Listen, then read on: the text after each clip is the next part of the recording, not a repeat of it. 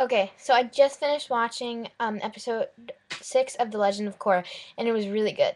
It starts out the firefighters are all three of them are training, and then Amon makes a threat over the radio saying that they better shut the pro bending arena down so they can't do the championship finals. But it's actually a trick because he wants them to keep it open so that he can like go in and sneak around and then take the bending away from people and make a big speech and stuff. And so the council was gonna shut the arena down, but then Chief Beifong goes and tells them we have to stand up to Amon, and then they do.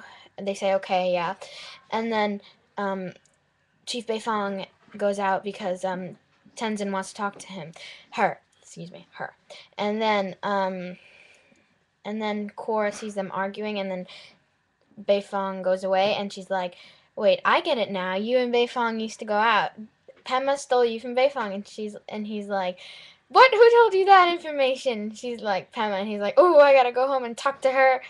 And so they used to date, and then um they go to the championship finals and stuff, and this episode centers a lot around the bending arena as well, and so they go and the wolf bats, I think that the white ferret wolf bats, they're cheating. Somebody paid off the refs, so they're like putting ice in their Tohana or whatever his name is. He's using ice, and that's illegal. And then they're mixing their water with like chunks of earth, and then like throwing it at their heads, and that's illegal.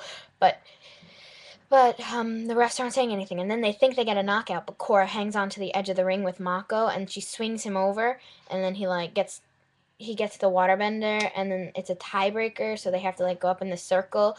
Her and Korra fights Tohana, or I don't know how you say his name, and she wins because she like gets him like right here, and knocks him off the ring, and then they're fighting, and then a round 3 knockout, the Firefighters lose because the other guys are cheating, and so then they're in the water, and Amon comes in, and all like the equalists that are hiding in the stands, they're like pulling up their masks and putting on their chi blocking gloves, and then they're like attacking all the benders in the arena and stuff, and the white ferret wolf bats to get their bending taken away by Amon, and the fire ferrets are like tied up behind the arena, and it's gonna like collapse, but then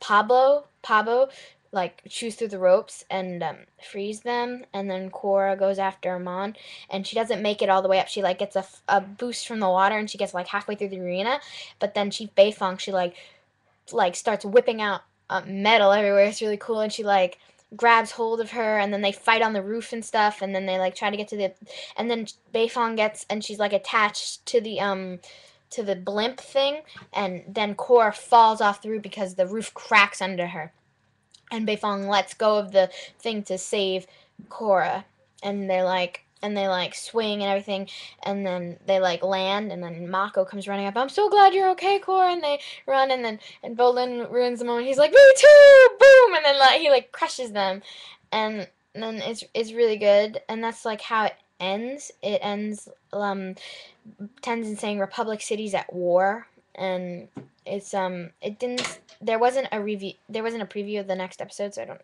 know anything that's gonna happen. But if I find out another like a promo or something, I will make a review on it, or tell you what's in it.